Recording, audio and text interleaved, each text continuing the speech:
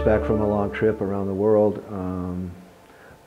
and I was in a dozen refugee camps, and delighted to be bringing these stoves to the places where they're needed the most. And it's working. I'm expecting by the end of this year to see some serious orders for large numbers of stoves. And we're moving forward on about 4 initiatives around the world to bring factories into production in the developing world. But our experience so far is the stoves are durable, they're safe, the users love them, the cooks love these stoves.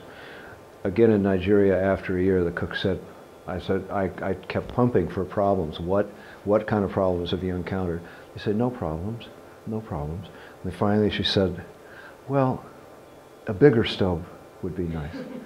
And everywhere I went, that was also common. Every place in the world where they're doing institutional cooking, they need bigger stoves than 60 liters. And we thought we had that stove looked really big to us until we got these 100-liter pots and made this 100-liter stove. I think we'll probably stop there. I don't think we need to go bigger than 100-liter. Yesterday we boiled 60 liters of water in 26 minutes using 2.3 kilos of wood. And then the simmer phase in that big stove, we would go 45 minutes with 200 grams of fuel, which is almost nothing. Right? So once you're to boil in these stoves, they just keep on chugging, and it hardly takes anything. The trick is to not let the fire go completely out. But the last 20 minutes of cooking, you can let the fire go out. There's still enough retained heat to keep cooking for 30 or 40 minutes. The autoclave. This was Damon's vision and dream that we would have an autoclave that fit the stove. We found one in a catalog that looked close. We thought, well, we'll make an adapter ring. We'll make it fit our stove. We ordered the autoclave, and it got here and got it out of the box and put it in the stove. And it fits actually better than our pot, just right out of the box. So Jordan's been developing a relationship with the manufacturer in Wisconsin who makes these autoclaves. They're promoting our stoves now. We're promoting their autoclaves and selling the ensemble, and they're thrilled, and so are we. So, and what I've come to see in the last year is even more valuable than sterilizing hospital instruments is sterilizing medical waste. Right? In most places, it's going into the waste stream. You know, it's a huge disease vector.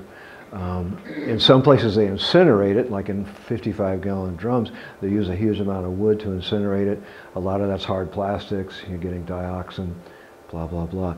We can run a sterilization cycle with about 800 grams of fuel. It takes about a half an hour. This is a pretty big capacity autoclave. I hope you've all seen it. And I'm imagining them behind hospitals in urban areas, just cranking out, just sterilizing the waste as fast as they generate it. I was in Otosh camp. My driver got lost, and we're just out. We're weaving through these little tiny streets that are just barely wider than the truck we're in, and we're totally lost. So he stops and he gets up and he climbs up on the roof of the truck so he has a signal for his cell phone. Just trying to figure out where we are and to look around. And this little gaggle of kids, boys maybe 4 to 8 years old, came up to me, and there were about 6 of them. And they started talking to me, sort of, and I realized they were all stone deaf, all these little boys. And they had made this little cohort group, and they were all stone deaf. They obviously weren't going to school. They were just, you know, desperately poor. They looked malnourished. They were dressed in rags. And they came up with big smiles to shake my hand. The indomitability of the human spirit just makes this all so important and so worthwhile and so humbling for us.